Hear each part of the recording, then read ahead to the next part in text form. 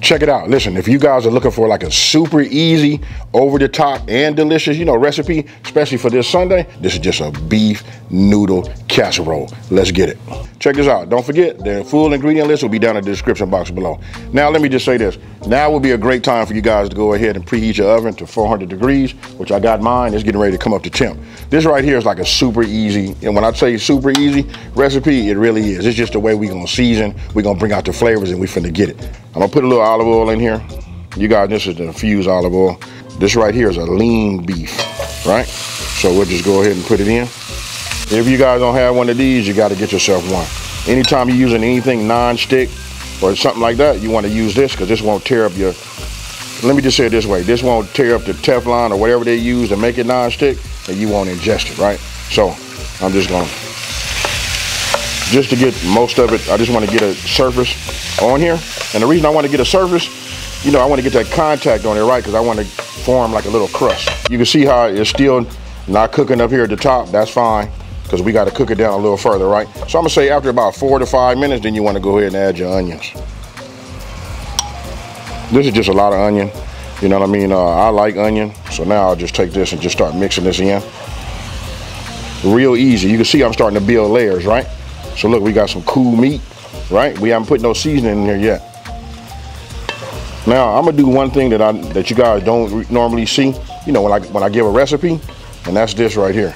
Look, this is my all-purpose right here, right? So I'm gonna go ahead and just add a tablespoon of this right here just to give it a nice little kick, right? That's just 1 tablespoon of that. And you know what? This is getting ready to come out, you guys. So I just started to say, I better just start letting you guys know about it right now. These be my little level ups when people come and say, man, seem like your food be way over the top. You know what I mean? It's just little small things that I do. I'm gonna go ahead and get my press, take my garlic, put your smile on my face. Check it out. Look at that. Nothing like fresh garlic, folks. And with my seasoning, man, the aromatic that's coming off of this right now. You know what? I'm gonna take this time now to talk to you guys about like the noodles, right? I've already made them.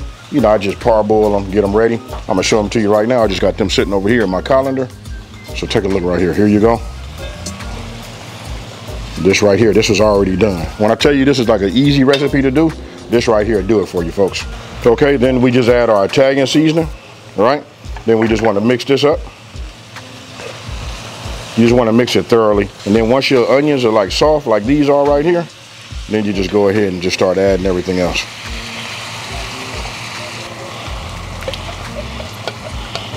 Then we just want to incorporate.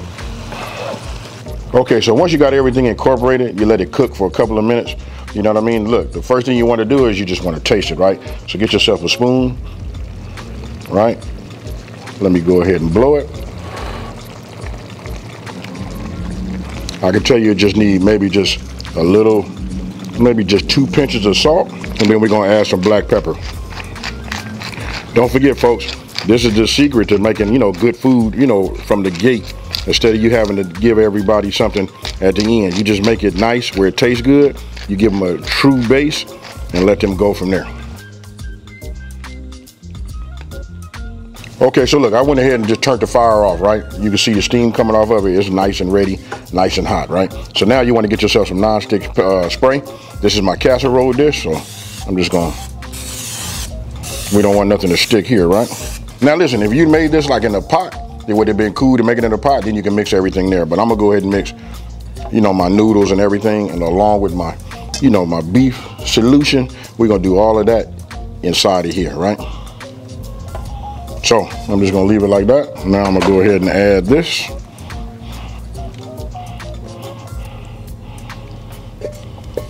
I'm gonna go ahead and just start mixing here. You can just see it coming together, right? So look, there's some level ups you can do right here. If you guys want to, you can have some frozen peas. For those of you guys want to put their potatoes in, put the potatoes in, you can add them also. Okay, and then the last thing we're gonna do is we're just gonna top it with a little cheese on the top. So check it out. This right here makes it a little bit on the cheesy side. Listen, you wanna serve this while it's hot, right? Cause just imagine how that cheese is gonna be. Put this in a bowl and then we finna eat, folks. Okay, so once you're done there, we already preheated to 400 degrees. I'm gonna put this in the oven. Look, for 10 to 15 minutes. I'm gonna look at it at 10 minutes. and decide if I want to go any further, right? Okay, so looking at it, this is after I'm gonna say about 11 minutes. My timer went off at 10. I was just like moving real slow, but I want you guys to take a look at this right here. Hey, you tell me what you think right there. Boom. Just by looking at the visual, you gotta have, your brain got to be sending you some type of signal, right? Now listen, I could have mixed this all together, you know what I mean? But when you're using that real cheese, you know what I mean? It kind of like just, I can't explain it, but it gets a little bit hard, right? So this is that real cheese. But what I'm gonna do is I'm just gonna put some of this in here like this. And listen, I am starving, folks. I don't know if you can hear it in my voice right now, but I don't feel the best, you know? So look, something nice and hot like this right here is gonna do it for me. And check it out, folks, it's time to eat. Cheers, y'all.